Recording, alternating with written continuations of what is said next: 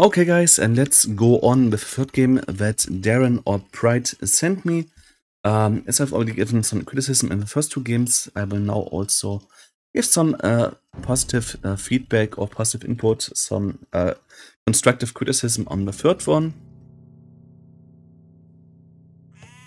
And again, Pride is playing as the red player. He's Poles.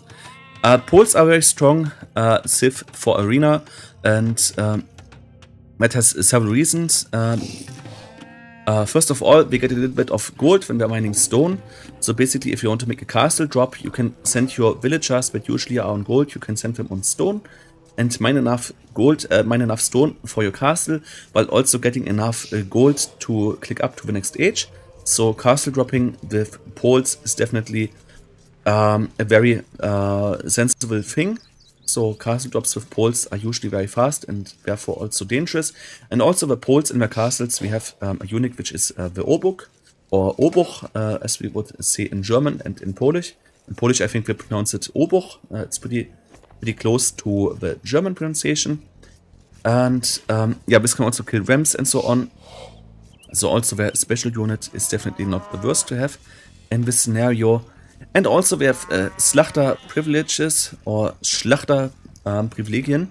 So the advantage of that is basically that you can spam knights and cavaliers, and they cost 60% gold less. So they only cost 30 gold at this point. So you almost can spam cavaliers like a trash unit, which is very strong. Yeah, you already also deleted the gates again.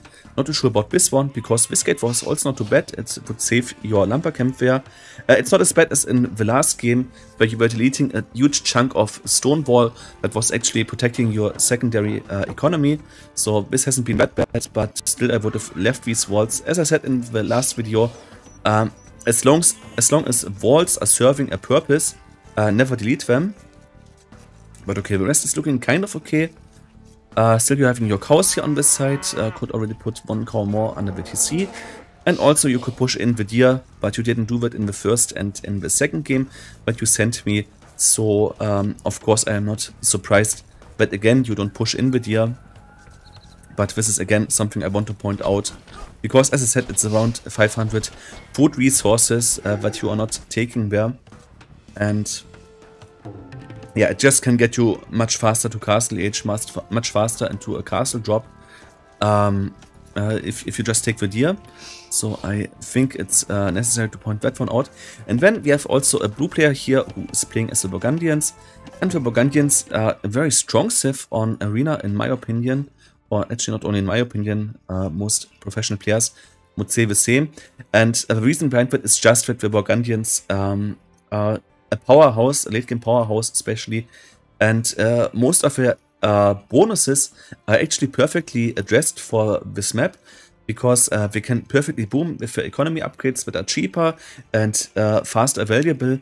So you can, for instance, get the first woodcutter upgrade still in Dark Age while you're advancing to Feudal Age, or even you get it in Dark Age, still not on the way to Feudal Age. Yeah, this would be a nice idea.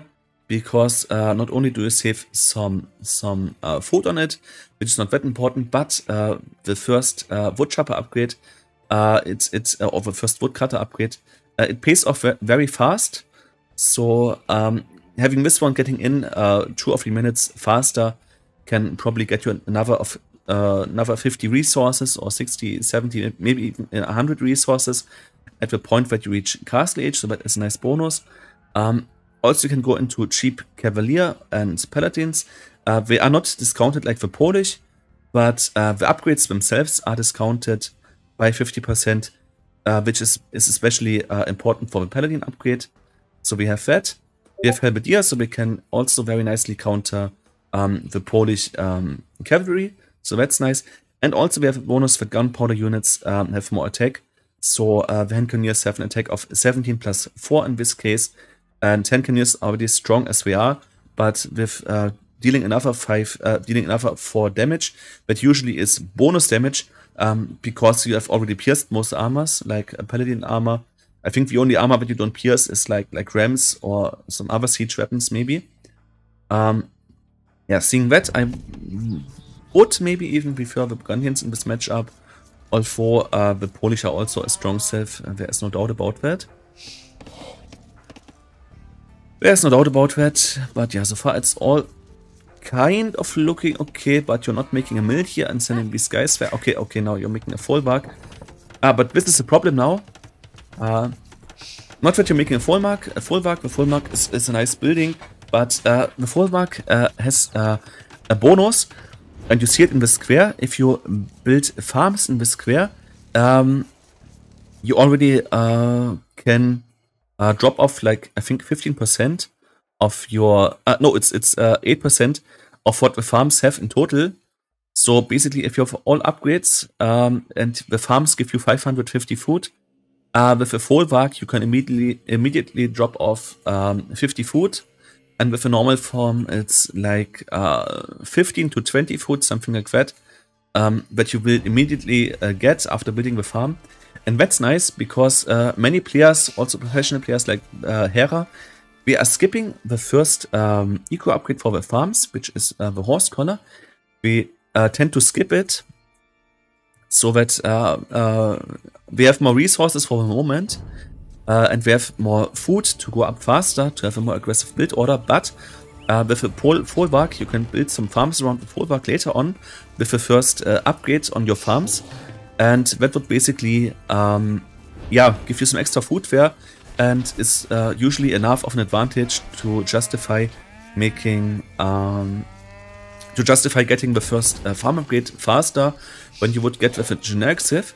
So the fallbacks are actually quite good, but the problem here now is that you have built your houses so that you cannot build farms there in this space.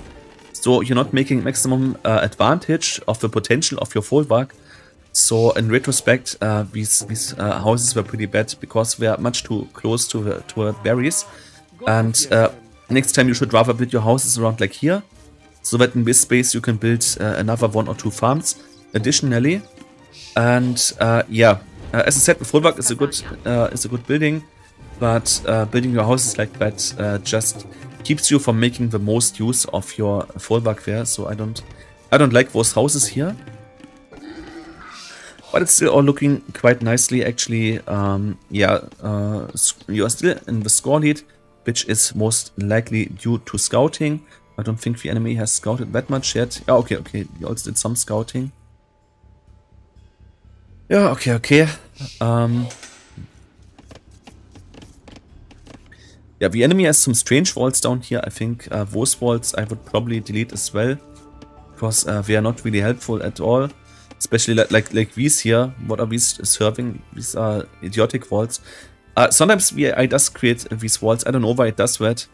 I mean, this is also a problem in the CD version and in the HD version, that the walls are sometimes really stupid. But you have to consider that the CD version came out in 1999, so it's almost like 25 years ago. And yeah, I mean, the Definitive Edition is from 2019.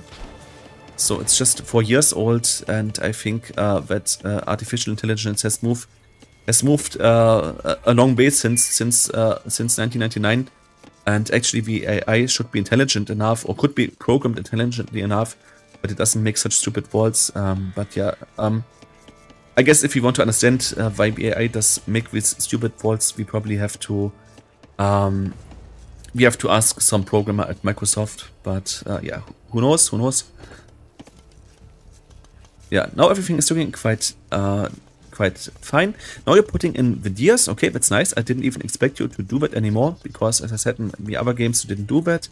But now you're eating your deer. I really like that, because that's sure another lot of resources, and it's even pretty close to the TC, so that's also nice. You have a faster uptime to feudal age.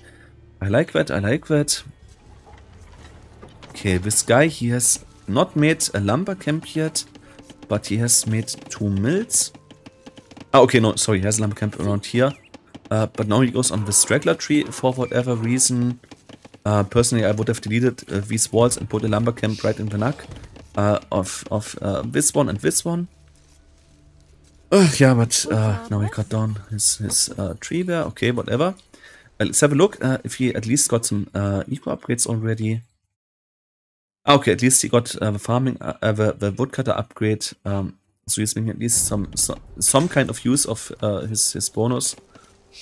Okay, now he has a lot of idle villagers. Yeah, okay. And you're starting to make your first farms. I very much hope that you have your first eco upgrade for the farms we searched already. And you don't have horse color, and I don't like that because it's not a mistake to build farms around UTC as poles, of course. I mean, UTC is a good drop-off place for farms, so it's not a bad idea to make that. But when you are poles, you will always want to prioritize to get your first farming upgrade at first, and then put your first farms around the folwark, because that will just make your economy much more efficient and increase your drop-off rate much more. So I would have preferred that. Now you have some guys on gold, but you actually already have enough gold for castle age, so I would actually pull these guys on stone here to make your castle there. Yeah, but it's all kind of looking okay. Let's speed this up. The enemy is still not in feudal age, which is pretty late with Burgundians, especially. Yeah, it took him 40 minutes, 30 seconds to go to feudal age. That's very slow. Good, but you are now making your market and your blacksmith, so you can advance to the next age. Okay. And now you got the horse collar at least, so the farms that you're making around the folwark have at least their upgrade. And again, you're playing pretty defensively. Okay, how did the scout get in? Okay, you deleted some walls and made a new wall. Okay. Yeah, but again, I wouldn't have deleted these walls. They were not the best walls, but they also weren't the worst. Yeah.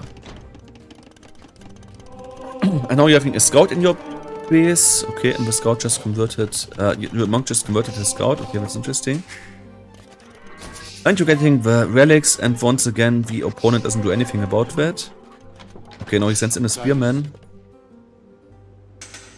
Yeah, you could have actually converted one of these spearmen, and then you could have gone for another relic. But yeah, okay. Now he's sending in his spearman and his scout there, so then that he can try to steal this relic, and he does. And as it looks, at this point, you could also send in these scouts to this relic. He will probably get 3 of the 5 relics, which is a bit painful. But then again, as poles, this should be fine still, because you have a better trash. You don't have Halberdier, but your skirms are pretty decent actually. We only lack the last armor upgrade. And you also have a Winged Hussar with 9+4 attack. So the Winged Hussar, especially once we have the trample damage from the castle tag, yeah, the Winged Hussar, we basically can strike like gold units, especially versus gunpowder units, as we have an attack bonus versus gunpowder. So having 2 of the 5 relics is still okay, I think, but now he's getting this monk too. Yeah, and as it looks, he will get this relic, and as I said, he will have 3 of the 5 relics, but that's still okay, because the Polish trash is better than Burgundian trash, in my opinion. You have a much better Hussar, and also, yeah, your skirms are pretty decent. And now you walked in with your monk there. You shouldn't have let this happen. I would have... I basically would have let this monk die in front of the gates there. But you made the mistake of running into your pikeman, so now it's actually a good deal for you. Yeah, but... okay, you're killing his monk. Okay, interesting. You're picking off his pikeman. He's attacking your pikeman with his pikes instead of the cavalry. Okay. Yeah, the thing is just, when he went in here with his scouts, he could have gone to your woodline or to your gold, but he wasted it, so it's okay. And it seems like you're getting 3 relics now, okay. But you had some fighting for it, so it wasn't an easy game there. And what you should do now is making a castle. Maybe with the military that you still have here. You take this monk, take the scouts, take the pikemen. You could still go for an aggressive castle. And if you put the castle here, I think that would make the most sense, because then you can mine stone for another 2 castles, plus you also get extra gold from it. I don't know how much percent it is. Stone miners generate gold in addition to stone. I think it's like 10% or something like that. But that would be enough to send out some O-book. And now I notice another problem again that you had in the first game especially, which is that you're having a lot of gold, but you're not spending it. And seeing that the Poles basically have pretty decent arbalesters with thumbring and only lacking the last armor upgrade. What I would do now with these resources is making archers, because you have a lot of stone, you have a lot of gold, and you have a lot of wood, but you have an extra. And what can you create with a lot of wood and gold? You can either make archers, or you can make siege weapons, or you can make some monks. But anyways, no matter what you produce, it's of course always better to invest it in some units. And I think that archers might be the go here, because having an offensive, an aggressive castle here would have been nice. Some archers behind it, some siege behind it, and you could have made a lot of pressure here. But by now you're having a pikeman here. We are taking this fight. Of course, it's a better fight for the enemy, because he just has the bigger masses there. And he should be winning this fight very convincingly. Yeah, especially as well as a monk healing them. And you're making this castle again. I don't like that. You already made this kind of castle right in the corner of your base in the last game. And again, why don't you put that castle here? Because you would completely protect this side. And you would save the stone here, or protect the stone here, protect the gold here. I much rather would have liked a castle in this spot. But at least you're making a castle, so that's something.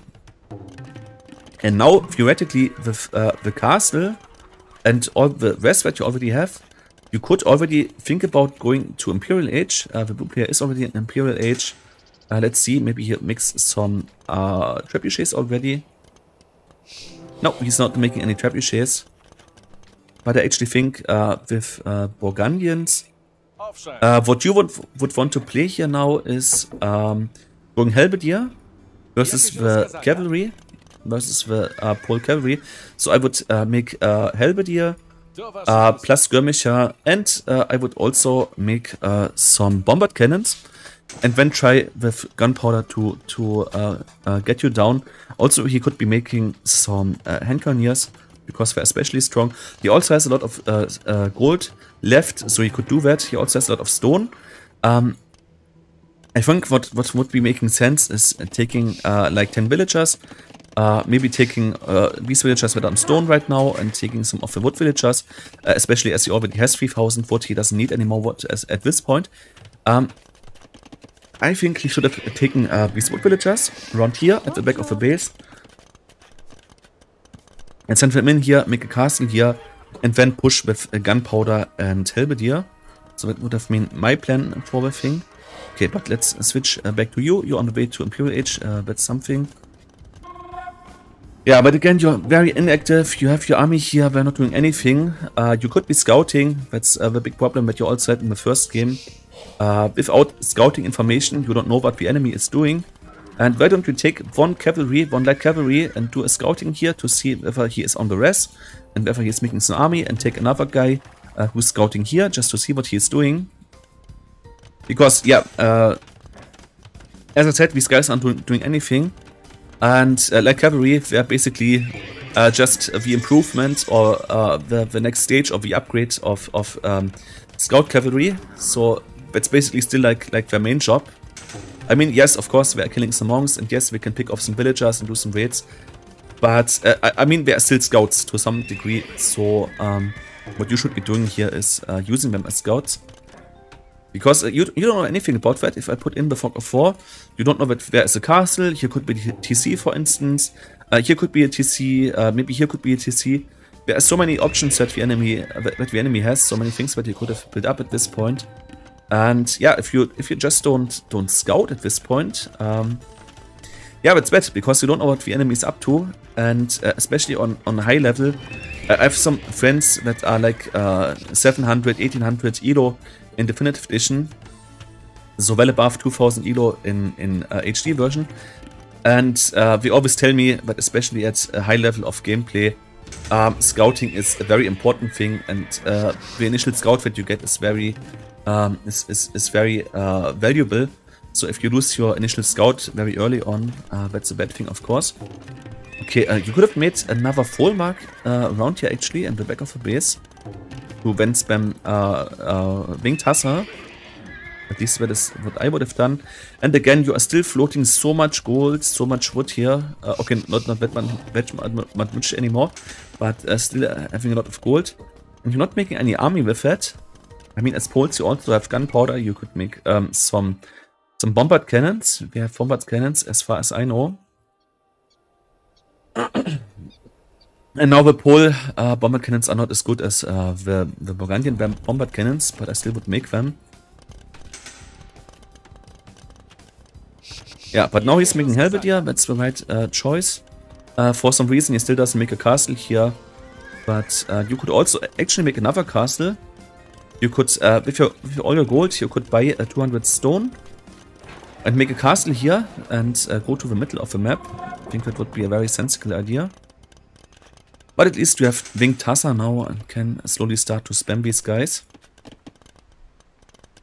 Yeah, but I also think your TCs aren't producing. Yeah, all your TCs aren't producing. I think you could easily still make like 15 to 20 villagers to have more economy. You have a higher economy volume, and with that yeah, basically just spin more trash. Let's have a look at the enemy at his pop. He's at 106. Okay, so he actually has less pop than you at this point. So that's at least something. But I guess he's also not reducing anymore. Let's have a look. Let's have a look-see at the blue player. No, he's not making any more villagers. He also could still easily make use of another 30 to 40 villagers. So both of you are not making use of the full potential of your economy. But at least now you're making some bombard cannons, and I like that. Yeah, but still, you probably don't know anything about this map here. You just know that there is a Hussar. Okay. Also didn't get the blacksmith upgrades for that, for whatever reason. Yeah, now we're just sending out one villager. And as you can see, this villager was of course not protected. What you need here is murder holes for your castle. And yeah, making castle here, making murder holes, then mine with resources. And also, bracer would be nice on your castle to have a little bit stronger castles. And now you're also making Cavalier. I'm pretty convinced that at this point you have the Slachter privileges, probably. Yeah, you have the Slachter privileges. I'm not too sure about taking into Cavalier and Winged Hussar both at the same time, because they are both quite gold intensive. I basically would have made a decision for one of these two. But yeah, it's okay. You're making your Cavalier, you're making your Hussar. You could take these guys out, yeah, take them out of the base. Because these villagers are completely unprotected. Why don't you take these Hussars and put them in the map to start fighting his Hussar? I think that would have been a good plan. And also, if you knew that he had so many Helvetier already standing here, you should be making 2 of the archery ranges and mixing skirmishers. Because his main army at this point is Helvetier. And if he mainly makes Helvetier, of course Hussar and Cavalier are not the best counters there. So I think if you had done some skirmishes at this point, it would be much more helpful. And now you're sending in your Cavalier into masses of Helvetier. And here, the Polish Cavalier, they are much cheaper, especially by gold cost. If you have a look at that, but they are not cheap enough that you can waste them like that. And now you also send in your Hussar here. And you are winning this fight, I think. You're kind of winning this fight. But you have lost so many units here. but I think this was a very, very bad trade-up for you. But okay, now at least you're getting aggressive on the map. I like that. You're getting out your cannons. You're shooting down the stables. I like that. After shooting down the stables, you should shoot down the castle, of course. So it's not all bad, but as I said, there were some critical mistakes and there are some critical problems. And once again, you don't have any lumber camp, so you have very ineffective economy with very long transport ways for your resources to come in. Why don't you make a lumber camp here and a lumber camp here? And already your eco is like 20% better, or at least your wheat eco is like 20% better. Do you have the upgrade now? Oops, 1 second. Do you have the upgrade now for the trample damage? Okay, so you have the trample damage upgrade. That's something. And you're shooting down his stable. Okay, I like that. And he's now making Coustelier. I don't know why he's taking into Paladin and Coustelier at this point, because he already knows that you're basically just making cavalry. And he had some very good trades from an economy standpoint so far with his Halberdier. If I was the blue player, I would just make more Halberdier. Maybe add some more barracks. Yeah, just add 3 or 4 more barracks here. And by conscription in the castle to then make Halberdier. Yeah, because your Winged Hussar, they are actually doing kind of decent versus Paladin, or kind of okay still, with the attack of 9 plus 4, so we have 13 attack. They do kind of decent, and against Coustelier they also do kind of decent if you factor in the gold cost. Yeah, it's a really strange choice of the blue player to go into Paladin and Coustelier now, because he just could make Halberdier and it would be much more effective. Yeah, but whatsoever, you now made your castle here. I like that. This is exactly the point where you should put your castle. At this point, actually, where you have already killed his castle, it would be sensible to make another castle here, so that you can put some trebuchets here and enforce more pressure. Also, he's building another castle right in the corner of his map here, of his town. This is really weird. Actually, I don't really see these castles at 1000 ELO or 1100 ELO. I don't know, maybe it's an 800 ELO thing to make these castles in the corners of your arena. Yeah, I don't know, maybe it's an 800 ELO thing. I don't play this ELO. Because when I started playing Definitive Edition, I already had some experience in HD version. And I was already quite decent at the game. So when I started playing Definitive Edition, I was already at 950, 1000 ELO, something like that. So I cannot really tell how 800 ELO players play in Definitive Edition on Arena. But I just noticed these weird castles, and it's kind of strange actually if you think about it. This guy, he didn't have any siege support for this castle. He already lost his castle, but he was like, oh, you killed my castle, I make another castle in exactly the same spot where I built the first castle.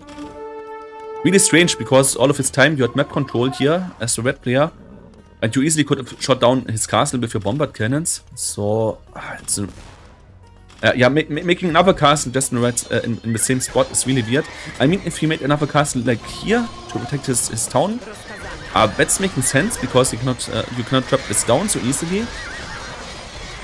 But yeah, he just made the castle in the same spot. That's not the cleverest way. And at this point, I think it's obvious that a trebuchet would have been better, because you just have more range there.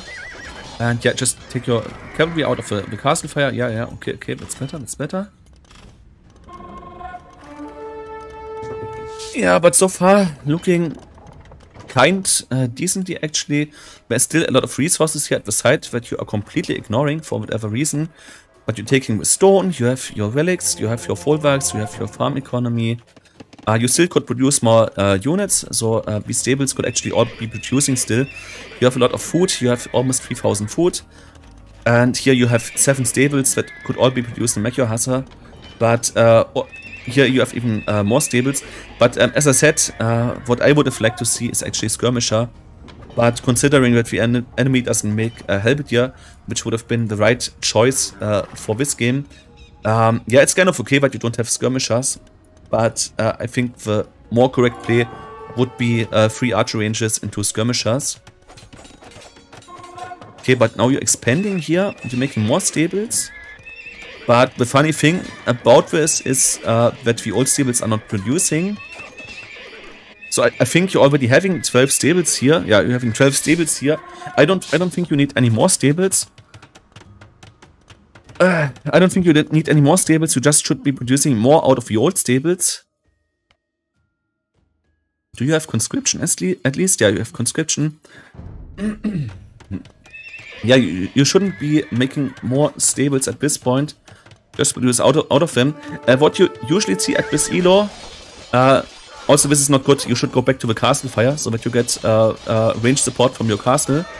Now you're fighting under his castle, and this is of course a much better situation for him. You better should have taken these hussars and put them back down to the castle fire.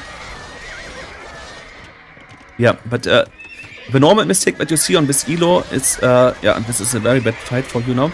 The normal mistake is that people are basically not making enough military buildings. They are making like 1 or 2 military buildings. And of course, their production then is way too slow. Because, yeah, if the enemy makes 8 production buildings and you only make 2, it's much easier for the enemy to mess his numbers. Now you're making barracks. Why are you making barracks? Doesn't really make sense. I mean, you could be making champions, but they're not the best. They don't have gambizons. And then you have your O-book, and if you want to go for infantry, I personally would prefer the O-book. They cost the same amount of gold, but we have better values, the better stats here. We have 95 hit points. And yeah, I think if your Poles O-book is a much better infantry option. And as I said, infantry is not that much of a good idea at this point. I would prefer skirms, winged hussar, and some trebuchet. Yeah, but you're making more of these production buildings.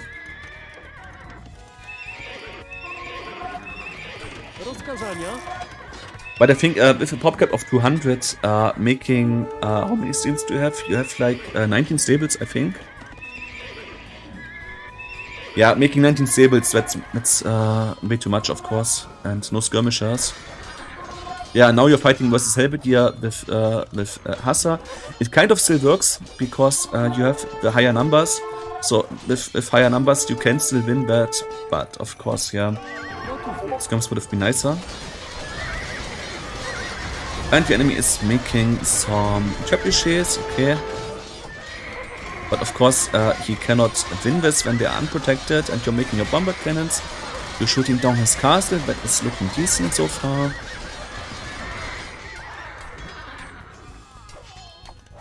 Yeah, and now you're again fighting with Hussar versus Halberdier.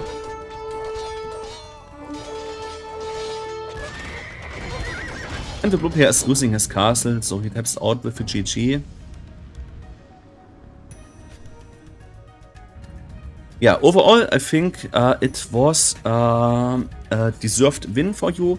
I think you deserved winning this one because the blue player did a lot of very obvious mistakes, like not making more Halberdier and building his castle back in the same spot.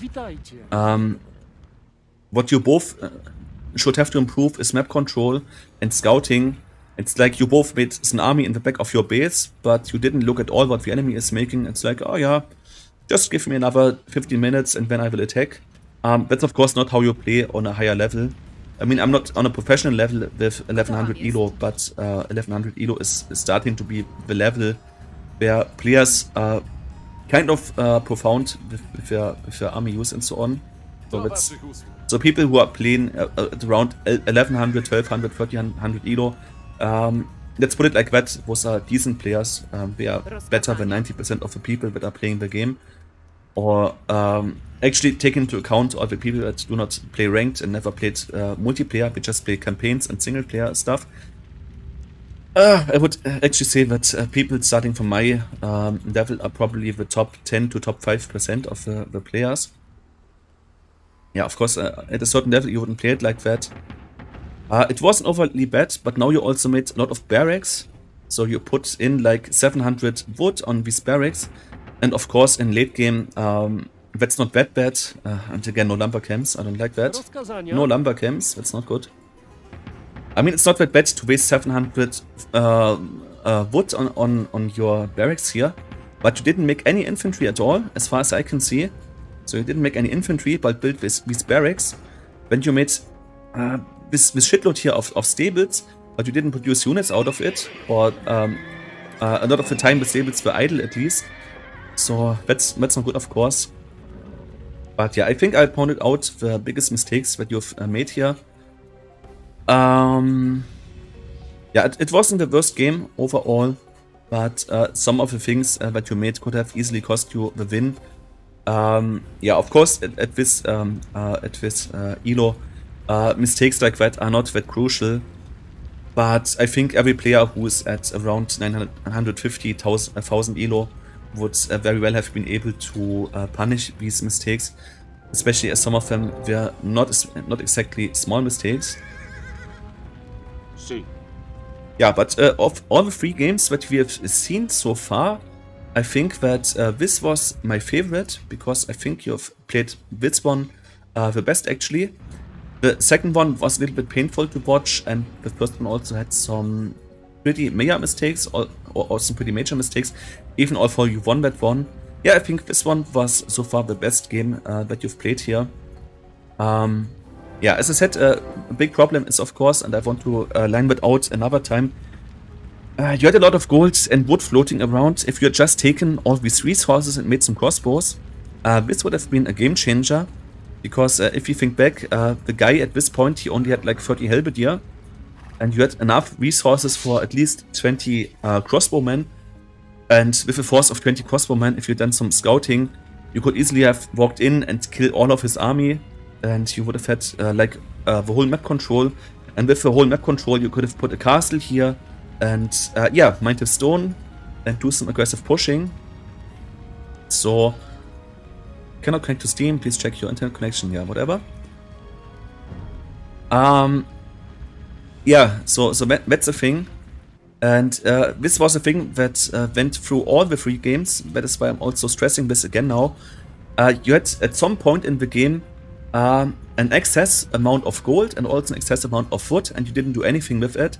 And as I said, if you want to be the best player or the best possible player, or at least you try to be going into this direction, a big thing for you would be spending your resources, because you had so many wood, so much wood floating around.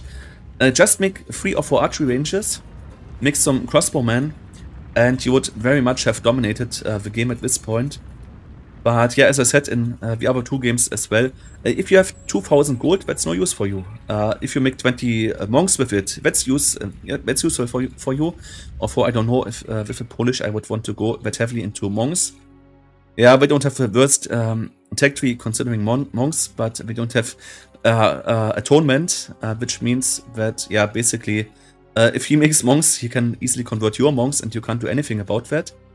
But having 20 monks on the field, even if the enemy just has light cav, and the monks are not really much of a use, having 20 monks is still better than having 2000 gold, because resources on the bank, they are not of use to you. So please keep that in mind. Spend your resources, because that's one of the biggest mistakes that I'm seeing here. If you made more production buildings, more archery ranges, made some crossbows, and just spent these resources, you would very well have dominated this guy, because he didn't have any army at this point. And yeah, you just should have used the resources that you have. And I don't think that he would have had a nice answer to that. And maybe also make a siege workshop earlier, make 2 or 3 mangonels, and shoot down his walls with your mangonels. And I think if you had made like 20 crossbowmen and 2 or 3 mangonels at this point, and you definitely had the resources to do so, yeah, you easily could have attacked his walls, shot down his walls. And yeah, when you are with 20 crossbow in his eco, and I think if you had done that, some earlier pressure, some earlier stress, making some units and attacking him, This guy probably wouldn't have any answer. He wouldn't have had. He wouldn't have had. Now we have it. Okay. He wouldn't have had any answer to this kind of threat. So yeah, if you just make some army at this point, I think the game is pretty much over.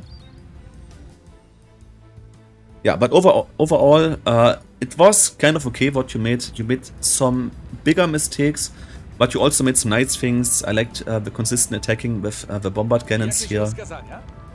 But yeah, two things you have to look for: balance your eco, spend your resources, do some scouting, and also make the right units, because yeah, countering Helvetia with Cavalier and with Winged Hussar is of course not the best idea. And I think I wouldn't even have tagged into starter privileges at this point. I think a whole trash army, just Winged Hussar and Skirmisher would have been fine. And if you had taken your gold into siege weapons and just made a lot of trebuchets and bombard cannons, that should have been fine, I think. Or maybe it's not onagers, I don't know what the Poles have. Oh, we even have siege ram. Yeah, siege ram would also have been very nice.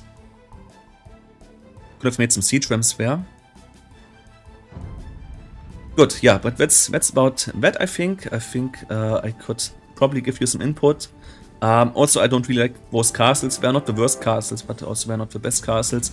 Yeah, just be more aggressive, make some aggressive castles, get some map control, do some scouting, spend your resources. And I'm pretty sure that if you take all the advice that I've given you in these 3 videos, if you take all this into account, that your ELO should easily boost from 800 to 900 or 950. So it was basically like 3 or 4 mistakes that you did all the time, or that you were repeating all the time. And if you try to not make that the next time, and you just take this criticism into account, I think that should boost your ELO by 100 points at least. Good, that having been said, I hope the video was helpful for you. I hope you can make something out of it. I hope you can put this into your next games whenever you're playing again. So yeah, as I said, I hope this is helpful for you, because I've now recorded about 2 hours of video and I still have to edit these videos for YouTube and upload it. So I think I spent like 5 hours into this, if I take everything into account.